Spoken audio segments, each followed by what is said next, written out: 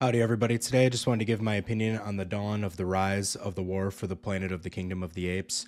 I went and saw this movie about a week or so ago, so I gave myself a little bit of time to think about it a little more and just give my opinion on it. Just to start off, I'm going to say I really like this movie. I thought it was actually very good. I would say out of the four movies that we've had so far, obviously this one continues off of the last movie, War for the Planet of the Apes. And I just want to say, like, the titles of these movies, they're very clever. You know, Rise of the Planet of the Apes, Dawn, War, Kingdom. They're very clever, but at what point do we start to confuse them all? I'm getting to that point now where I'm starting to forget which one is which. If the first one wasn't called Rise, I wouldn't know if it was Dawn or Rise, to be completely honest with you. So at this point, I'm just going to call this the fourth movie because this is the fourth movie in the series, and it is the most recent sequel to the third movie, which was War. So I really like this new movie. I actually liked it more than I thought I would, to be honest with you. I'm a firm believer that when a series gets past like its third and its initial trilogy, normally the company that is in charge of it normally starts to get to the point where it's kind of just like we're just looking for things to throw at the wall, almost like a monkey throwing their feces. It's just let's just throw it at the wall and see if it sticks. But in this case, I really do think Kingdom was a very good movie. Just to get it out of the way now, so you don't feel like you have to watch an entire breakdown or anything like that. Not that I'm doing a breakdown, but I'm going to give it an 82%. I really enjoyed this movie, especially in theaters. It had very good sound. It had very good visuals. In the beginning of the movie, I thought that the CGI was a little bit choppy. And then once the action started getting going, I paid less attention to the CGI of the apes themselves and more just at the beautiful sprawling world that they've created with this film. Just for context, this movie takes place 300 years after the third movie. So Caesar and all the apes that you know from the original trilogy are no longer around, though they are mentioned. Caesar especially is mentioned quite a bit. So there is a connection with those first three movies, but I don't think you necessarily have to watch the first three movies. I decided to rewatch all of them. Well, I remembered Rise and Dawn. Dawn was my favorite one. I really enjoyed the ape on ape violence in the second movie. I know that might come off as like racist or something, but I don't intend it to be. I like when the monkeys are fighting each other, though. It's more at stake, in my opinion. I know, like, when they fight the humans, it's a big deal and oh my god, but like you kind of already know what it's leading to when the monkeys are evolving as fast as they are and the humans are devolving as fast as they are due to the flu that's going around in the movies. So when it comes to humans in movies like this, I hate just like I hate when the movie focuses so much on the human side of things, because honestly, in the end, the monkeys are going to win. Like that's the point in the entire series. So with that being said, that's where this movie takes place, is when the monkeys completely took over the world. Well, from what we know, they took over the world. There are still some humans sprawled out here and there, but majority of the humans are sick with the flu that caused the monkeys to get smarter and the humans to get stupider, pretty much. It devolved the humans, ironically, and evolved the monkeys. This movie does have a few humans in it. There's actually one main character that is a human, and she's not bad. I don't think she was like, like forced into the movie at all. She was more or less like a really good plot point to keep the story going quite a bit. I'm not going to spoil much here, but I will say her character was not that bad. It was the girl who plays Ciri in the Witcher series, the terrible Netflix series. She's a good actress. I really liked her in this movie. With that being said, I also really like the main characters as well. The main monkey in this one is Noah, and I believe he's going to be the main ape. He's going to be the Caesar of this new series that they're doing. I'm not too sure if I'm out of context here, but from what I've been told and what I've seen, they plan on doing 9 movies, I believe, altogether. I don't know if that means they're going to do 5 more after this one or if they're going to do 8 more after this one, but the goal is to have 8 movies by the end of this entire thing. With that being said, I think there's going to be a lot of fatigue. I think it should just be a fucking TV series at this point.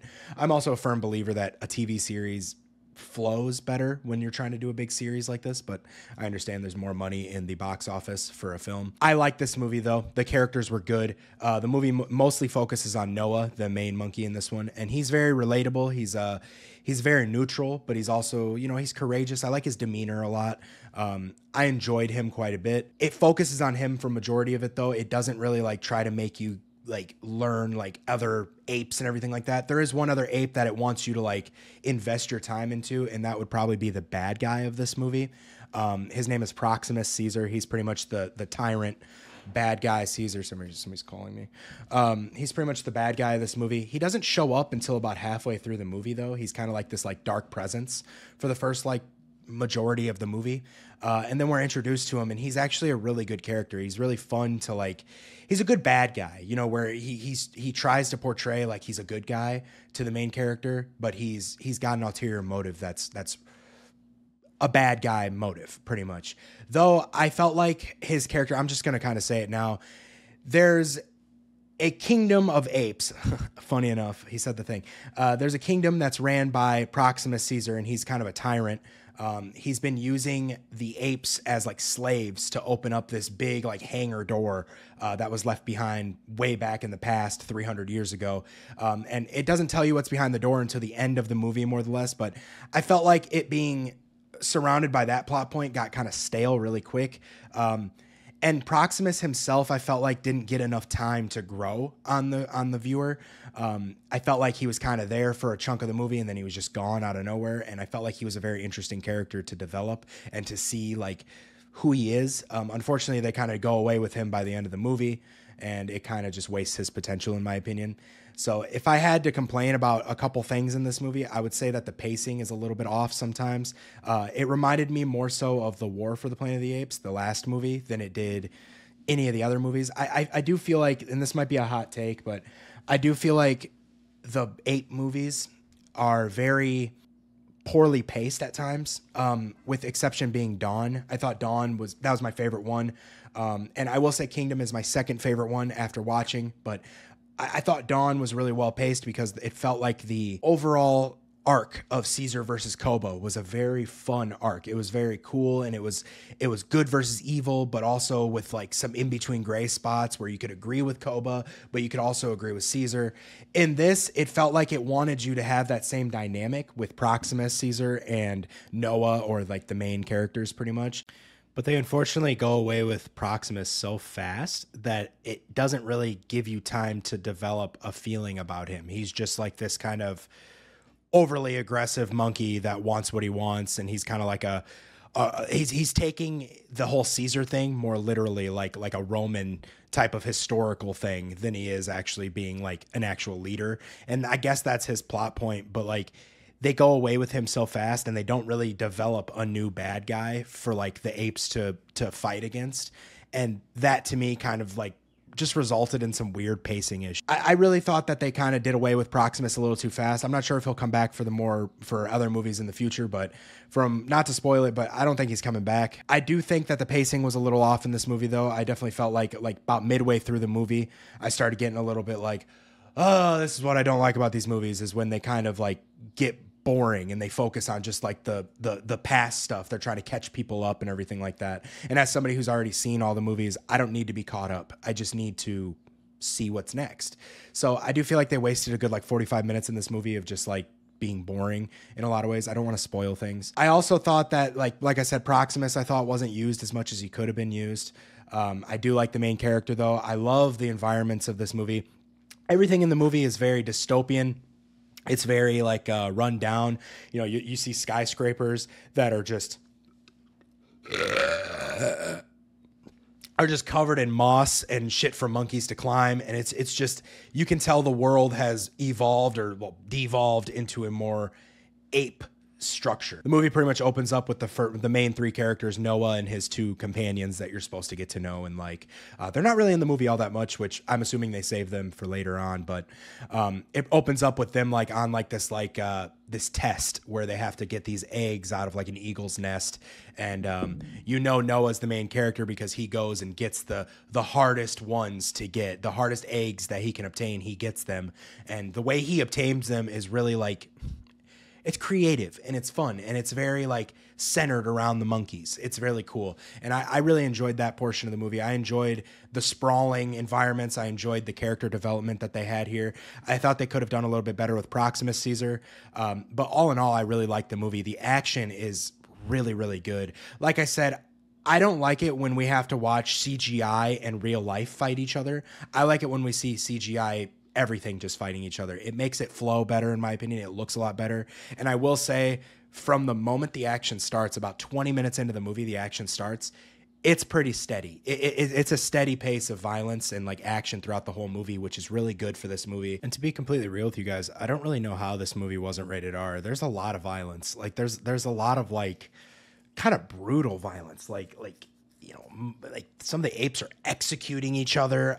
Honestly, I thought Dawn and War both could have been rated R. In Kingdom, there's blood. Like there it shows like pretty intense shit.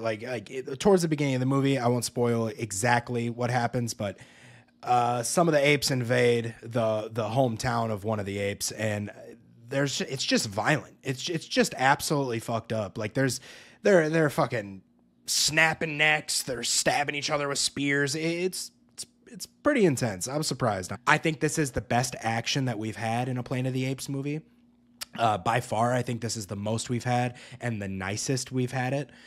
Though, like I said, I think the story and the focus of the second movie is better altogether.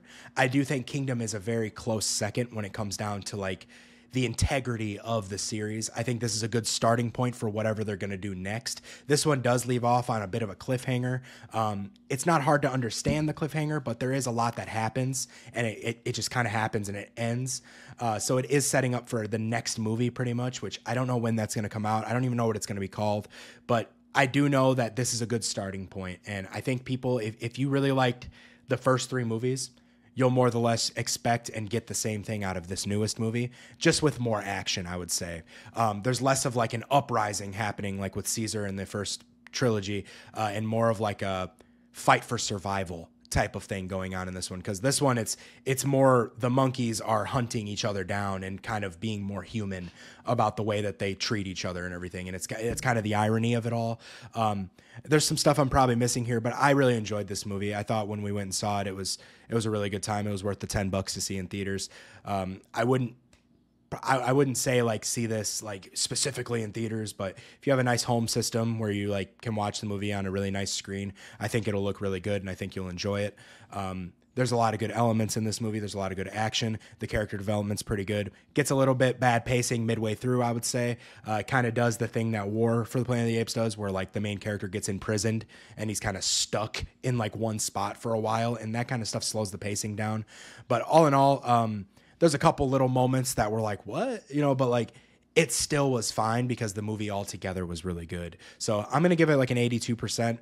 If I had to rate like Dawn was like an 84 or an 85. So this is a very close second to me. Like I said, it's really just preference. I just thought that the overall story gets a little lackluster a little bit there towards the middle, but this is the beginning of a new series of these movies. So expect there to be a cliffhanger, expect there to be 5 more movies, 9 more movies. I'm not sure how many more they want to do, but all in all, I thought I'd give my opinion on it because I've been thinking about it. So I appreciate you guys watching. Hopefully you enjoy the movie. Okay.